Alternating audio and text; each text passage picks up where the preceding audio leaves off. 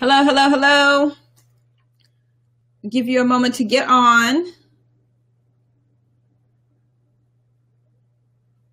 And while you're getting on, I'm actually going to share this out in a few places and invite some people to watch.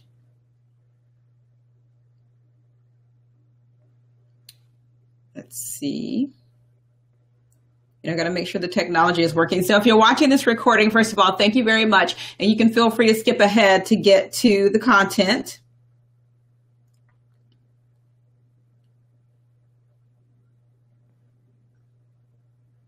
And let's see. I'm getting everything but. Oh, man. Okay, hold on. All right, there we go. Almost there. All right, awesome.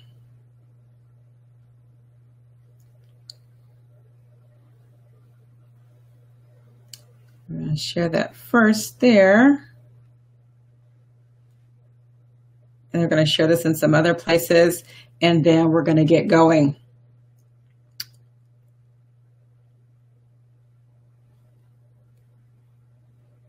Almost there.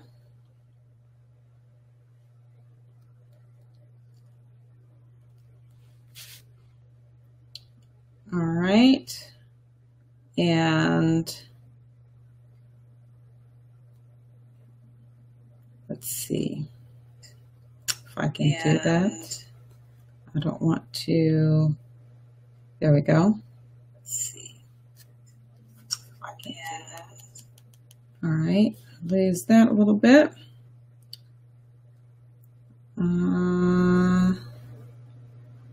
Invite some people to watch.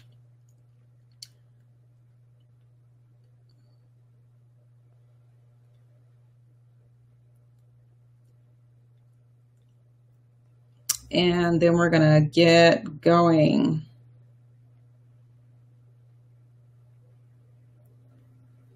Okay. All right. So if you're watching this, make sure you let me know who you are and where you're from, so I can shout you out and say hello.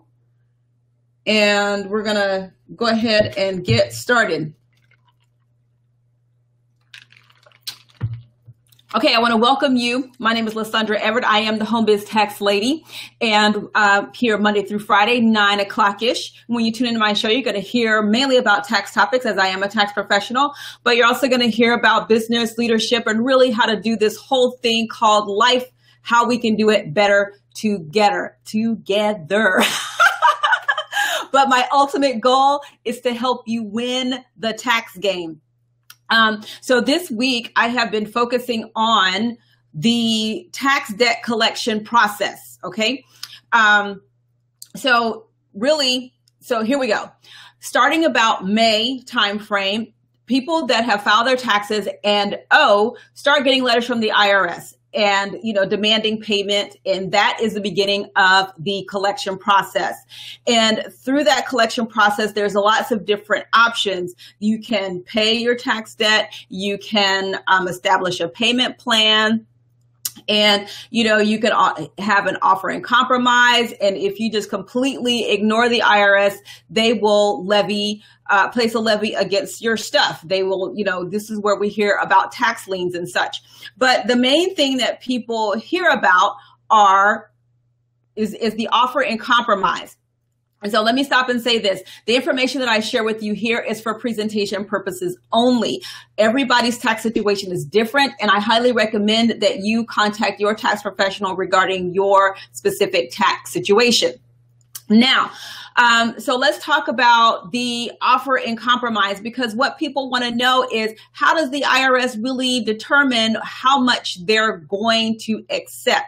So in 2015, which is the last data I saw, the average tax debt was settled for about $7,500. And that was a total of about $2.4 million, I do believe. Don't quote me on the numbers, but it's about $27,000 in 2015. So, $7,500, that's on average. So that really means absolutely nothing because it's lumping everybody together, assuming they all have the same amount of debt. And this is what was settled. So that's just some gee whiz information that really means absolutely nothing to you. But just to understand that the process does work. It takes some time, but it does work. So how do we get to the offer in compromise that the IRS will accept? First of all, let's talk about the two different types of offers in compromise. First, there is the lump sum payment. And what that means is, first of all, there's a $186 application fee. And when you submit that fee, you must also submit 20% of the amount that you are offering. And with the lump sum payment, that means that you are agreeing that your tax liability, whatever that, if that offer is accepted, will be paid for in 5 or fewer payments in 5 or fewer months. Okay. So that's the lump sum. Now, then there is the payment plan, which again is also a $186 application fee and the amount of your first payment. And this is saying that with this offer that your payments will be made in 6 to 24 months, 24 months being the max. So you have to send these payments in, and those payments are not refundable. And while your offer in compromise is being considered, you have to keep making payments. Even beyond the offer in compromise, once you have paid that tax liability, whatever that agreed upon offer is, you must also be compliant for the 5 years after that, or the original tax liability can be reinstated. Okay. So that is the stuff to know about the offers in compromise. Now, how does the IRS determine what is an acceptable amount? Well, keep in mind that the IRS, it has 10 years to collect a debt. So they're looking at, all of your stuff, which I'm going to go over in a minute. They're looking at all of your stuff and saying, okay, if I'm looking at this tax debt over 10 years, will we be able to collect the entire thing? If the answer is yes, they're not going to be really interested in compromising. If the answer is no, then that's when offers in compromise really work for you. Now, so when you see these commercials talking about, settling tax debt for pennies on the dollar, does it happen? Absolutely. But understand that it doesn't happen that way for everybody, because pennies on the dollar, that's a really general term, because when you hear pennies on the dollar, you think a very low amount. But pennies on the dollar can be anywhere from 1 penny to 99 pennies on the dollar. Okay. So, it's not, when you see those commercials, yeah, it does happen that way. But listen, people that are paying, 5 cents on the dollar or whatever it is for their tax debt, these people have nothing. They have no assets, no nothing. Okay. So just keep that in mind. All right. So what comes into play when the IRS is deciding what they will accept? Okay.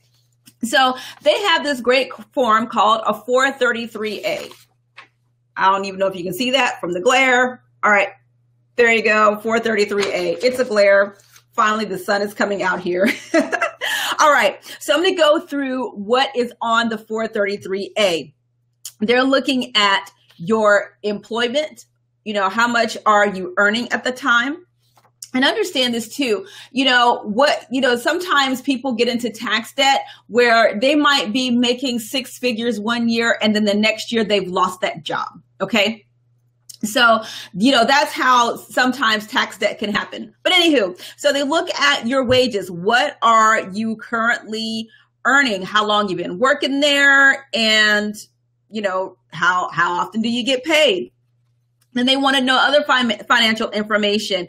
If you are a part of a lawsuit, if you have you lived outside the U.S. for 6 months or longer? Are you the beneficiary of a trust, estate, or life insurance policy? Are you the fiduciary or contributor of a trust? Do you have a safe deposit box?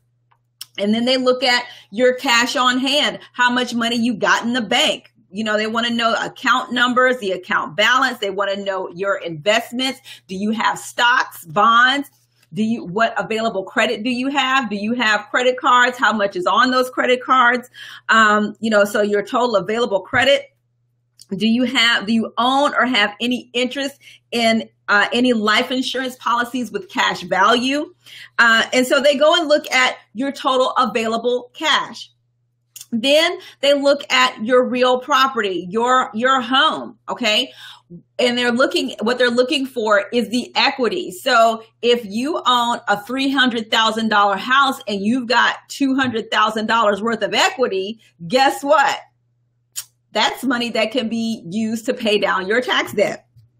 Okay. They're looking at your personal vehicles. Do you have cars, boats, RVs? What do you have? And then they're looking at all of your personal assets, your furniture, jewelry, collections, all of this stuff, and looking at your total equity. Then they look at your monthly income versus your expenses. And this is where it starts to get a little hinky for people, because the IRS is looking at what you're spending versus the national average, and making a determination of whether or not you can pay, what you can pay for your tax debt. So now every locality is different, okay? And this is what's going to be important for you to know, because, I've got some friends in the Seattle area, and I saw a post where it said that, $72,000 is considered, is considered a poverty level or some foolishness like that. 72 grand a year. Okay. You need to not live in that area. But the point is that every state and locale is different. So, but the IRS is using a national average. And so if what you have to spend is above the national average, you're going to have to provide proof of that. Okay.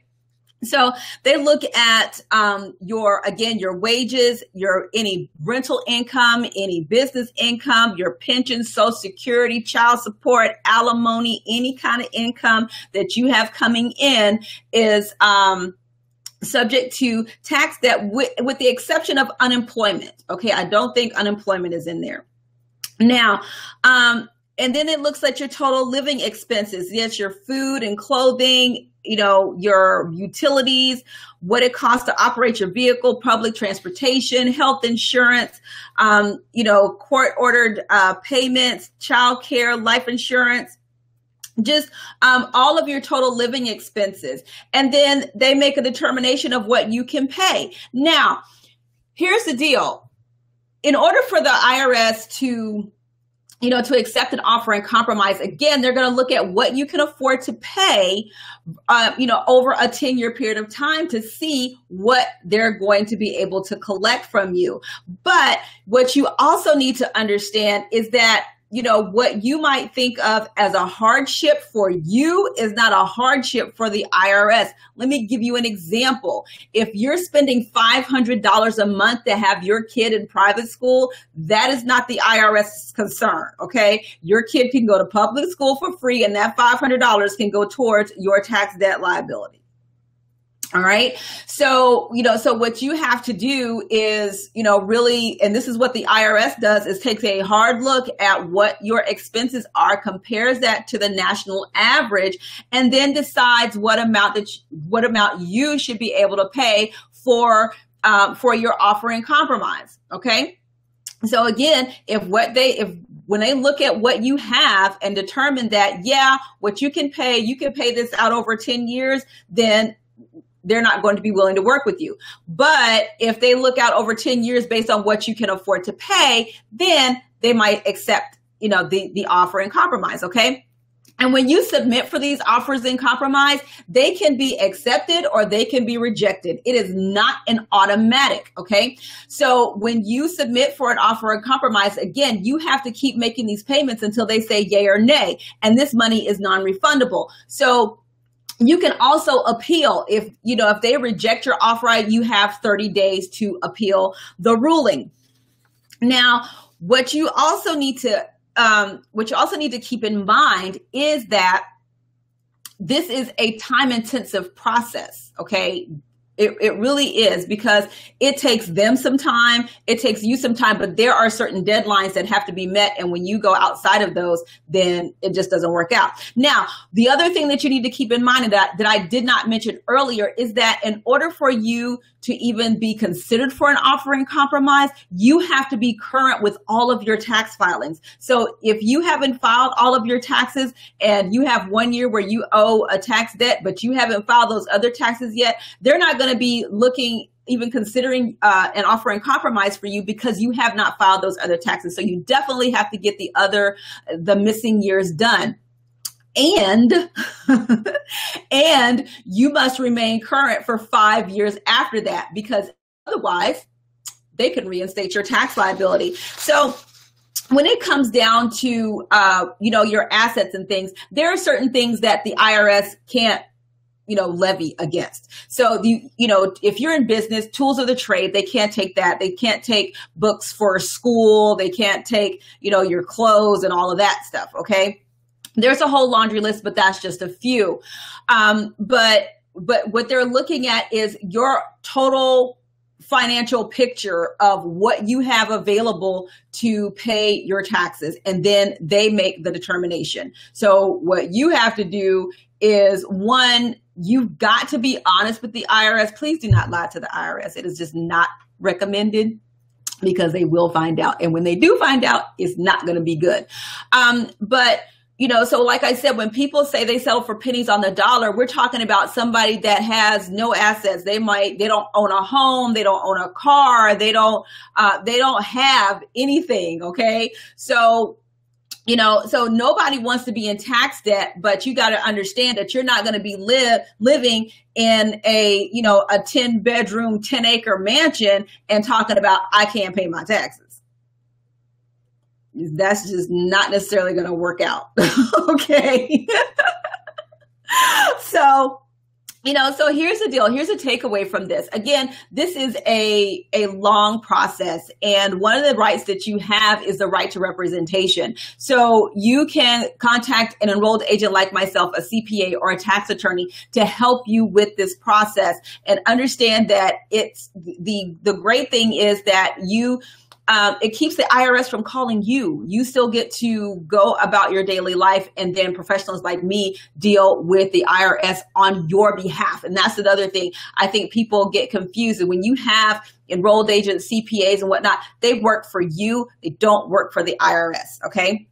But our job is also to keep you legal. Okay, that's the important thing. So here's what I recommend. If you have tax debt that you cannot pay, then I highly encourage you to book a consult with me. Let me put that in the comments.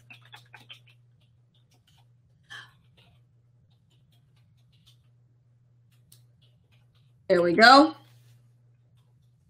So if you or someone has some tax debt that they can't pay, you need some help, then the link is in the comments in order for you to book a consult. Okay. So let me look and see if I have any questions. Let me look.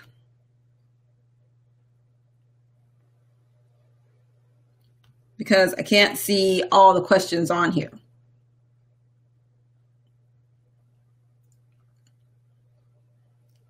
Okay, I don't think so.